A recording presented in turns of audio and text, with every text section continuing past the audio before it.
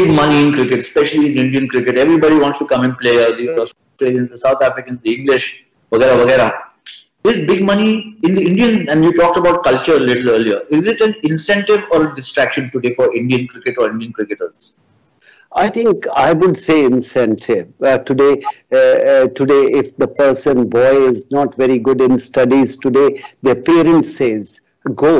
If you can't study, go become a player, which in our time, it was impossible to hear that. So today, the incentive is so much, and that should be there. Why not?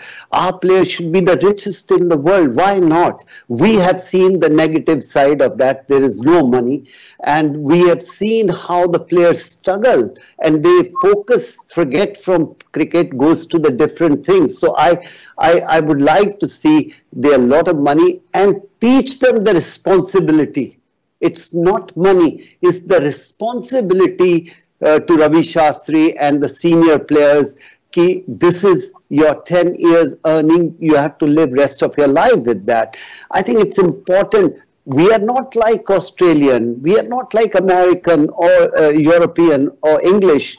You know, after they stop playing cricket, they can do any kind of job. No, it's not possible. And same thing like if you say a Bracewell, he was doing great leaders. Yeah, you put it like that. And you feel, can any of Indian test player can do a taxi? Chatfield is driving a taxi. It's not possible in our culture.